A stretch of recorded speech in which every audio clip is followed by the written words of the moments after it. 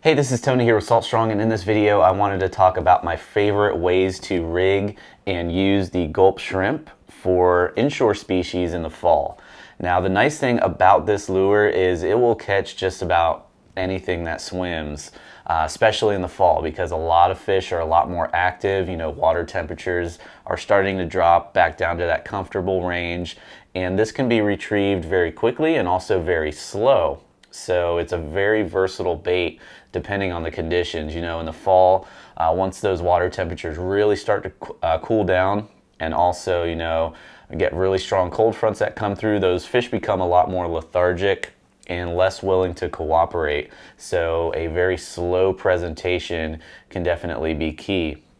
And then when you get a little bit of a warming trend in the fall, a lure that darts around and has some really good scent to it, such as a Gulp shrimp, can work really well. So the first thing I'm going to talk about is rigging this up. My favorite way to rig this up, I'll show you here on some jig heads. It's very specific, the type of jig head that I like to use, and I'm going to show you why here in a second. And also I want to discuss some different ways to retrieve this lure based on the type of species that you're trying to target. So we're going to discuss that as well.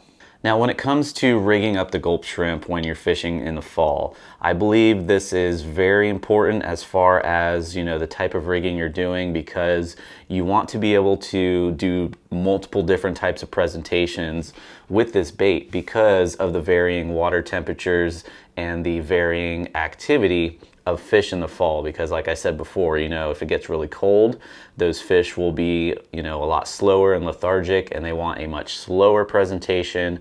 And then, when you get that warming trend or very stable conditions, those fish are going to be a lot more active. So, a retrieve style that is more aggressive can work out really well.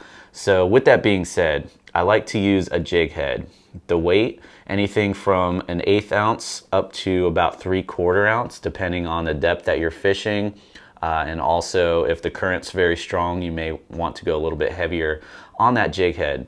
And also, I like to use jig heads because they keep the bait closer to the bottom. Most fish in the fall, they're going to be holding very tight to the bottom, especially in areas where it's very muddy, because that mud, it helps retain heat, and those fish like to bury themselves in that mud. So if you can keep a presentation close to the bottom in the fall when using the Gulp shrimp, that's definitely going to increase your chances of catching those fish. Also, something you're going to notice about these jig heads that I have here, this is a Mission Fishing jig head. It's a football style head on the jig head, and then this one right here is a Saltwater Assassin or Bass Assassin Pro Elite jig head.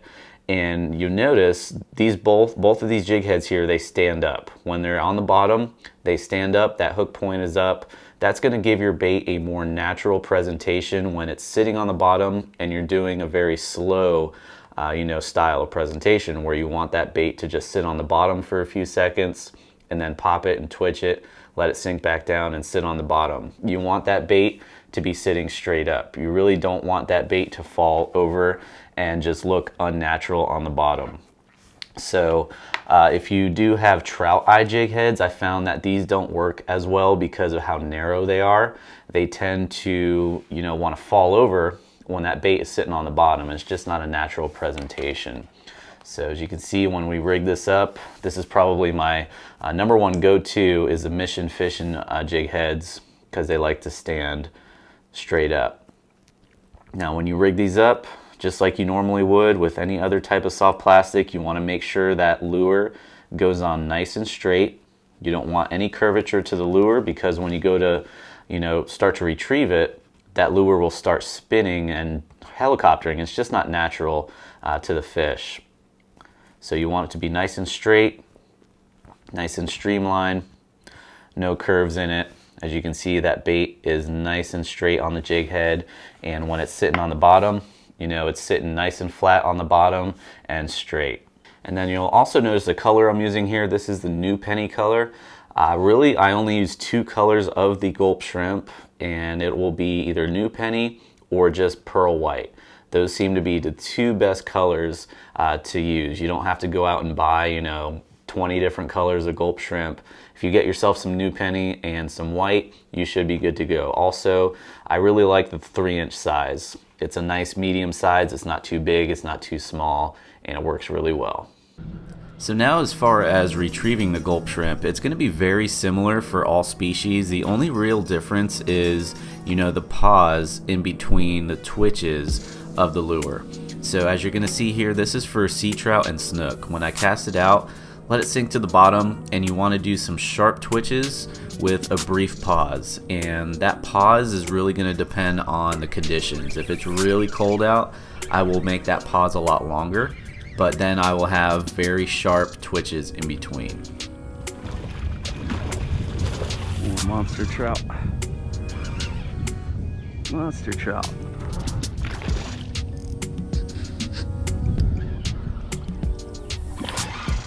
That's a big boy. That is a big boy. Oh, there we go.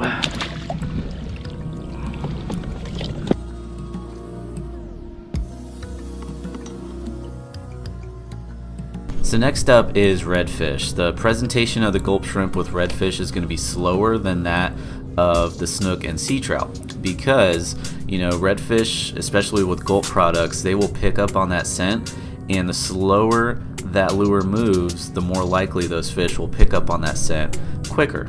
So you want to keep that lure in the strike zone longer. So with redfish, I like to just cast it out, let it sit to the bottom, and I'll sometimes let it sit there for 5 to 10 seconds before I even start retrieving it.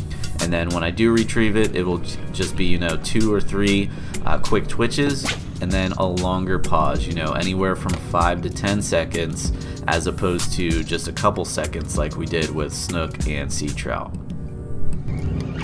There we go. There's one.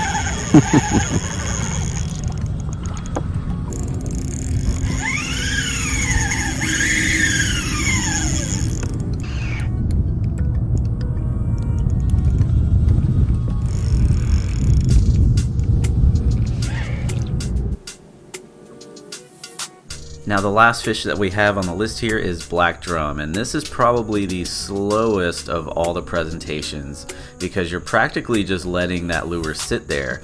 And when I'm fishing for black drum, I'm usually sight fishing to them, either singles, cruising around, or schools of them. And what you want to do is make a cast to where those fish are at or the direction they're heading, and just let that lure sit there until they get close to it. And then I'll just do a slow drag, just slowly dragging the rod tip up, dragging that lure across the bottom, keeping it on the bottom. And that's the key, is to keep that lure on the bottom, moving it super slow and just creeping it along the bottom.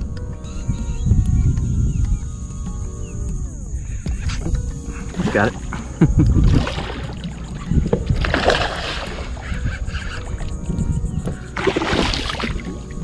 Slowly dragging it along the bottom.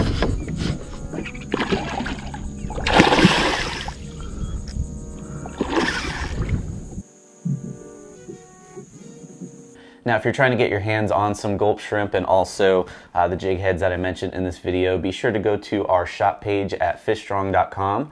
We do have gulp shrimp and the jig heads on there, and you can pick some up. And if you're one of our insider members, you do get an additional 20% off your order, so definitely be sure to take advantage of that. And if you're not an insider member, I'd say you're missing out on some really good savings there, so I'd be sure to check that out as well. So that will wrap up this video. If you have any questions or comments, definitely be sure to leave them down below. Also, I'd like to know your feedback. If you have a specific lure that you like to use in the fall, definitely let us know down below. Till next time, thanks for watching, and I'll see you on the next video.